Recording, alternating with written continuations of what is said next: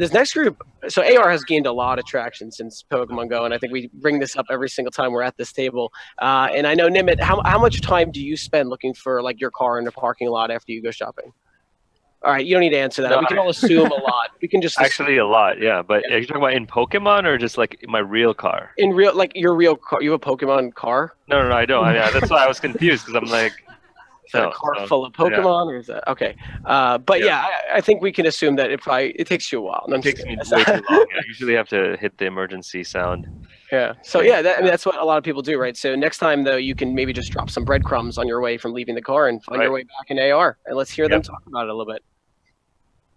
Good afternoon, everyone. We are Breadcrumbs, and I'm Kevin Ho. This is Jesse Moskowitz, Shannon Yee, and Vanessa Jimenez. We're an augmented reality React Native iOS app inspired by the classic German fairy tale, Hansel and Gretel. Users can create or follow a trail of digital breadcrumbs rendered as 3D AR objects using your iPhone's camera. Breadcrumbs is a solution to many of today's problems, both big and small. Whether you're finding a lost loved one, finding your car, finding the right room on the first day of class, or even following a trail to your friend's hidden waterfall on their favorite hike. In its infancy, we knew that our project had to rely on a mobile environment because we really needed augmented reality and a camera. So to keep the UI flexible and clean, we took advantage of both stack and tab navigators within React Native for the layout. We leveraged Passport along with Express on the server side for authentication.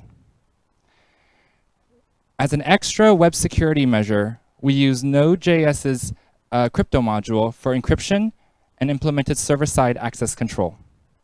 After logging in as Kevin, the first thing he'll encounter is a menu of trails, which Jesse will go over now. We use EXPO.io, EXPO-Three, and Three.js to overlay an augmented universe onto your phone's current view, which manifests as the breadcrumbs trail. Whenever Kevin is looking at a trail of breadcrumbs, there's essentially two realities to what he's seeing. There's his phone's camera view, and then a secondary scene of orbs placed within that reality. Every time Kevin views a trail of breadcrumbs, an AR camera session is instantiated onto his phone. Three.js gave us the ability to render the 3D orbs onto the scene. This is imposed upon EXPO-Three's AR camera session and positioned along XYZ coordinates relative to his phone. As part of our agile development process, test users gave us iterative feedback. For every trail created, we created reverse trails. This way, users could go back to their origin. We achieved this functionality by calculating the vector differences of the XYZ coordinates. And now Shannon will talk about trail creation and some of the challenges we faced.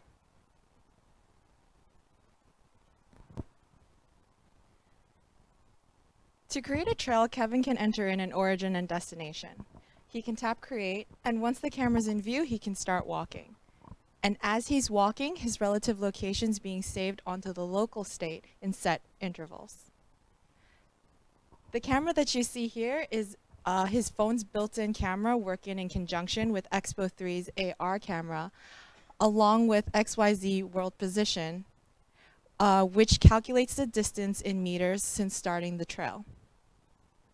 Once he navigates out of the screen, those coordinates are sent to the database and rendered on the home page, as well as his own profile page.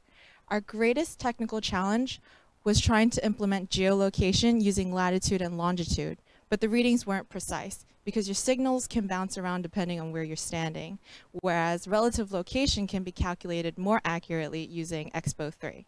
And now Vanessa will talk more about the backend and server side.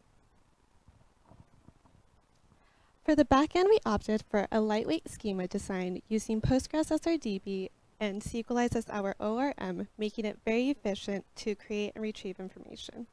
To recap, here's an overview of the technologies we used during the creation of Breadcrumbs. If you would like to try to use our app and leave breadcrumbs of your own, our front end is currently being deployed on expo.io and our backend on Heroku. Deploying the two separately helped keep our code clean and modular. If you would like to view our source code, you can view our code base on GitHub.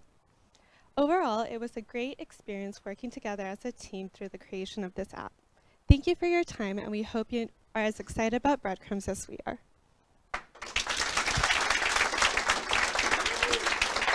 All right, vote for Breadcrumbs. Like the post, like the pinned comment. That was awesome. It was like I'm amazed how accurate the pinning of the 3D objects is to real-time space. That because in Pokemon Go, even you feel like there's some flex in where it is, right? But this one, it was like locked on hard. Yeah. I think it was because they really focused on like mapping within a particular geographical small location, and so like it wasn't necessarily geo mapped, which they gave a good reason for. Doing that kind of geospatial distances isn't as precise, and I think that's sort of a nice product because when we all, Google Maps is really good at getting us from like far point A to point B, but as soon as we get close, it's like I'm like spinning around. I don't know where I am. I don't know what direction I'm facing, and this I think really does a good job. Maybe that says more about me, I guess, but I digress. Yeah. Very cool.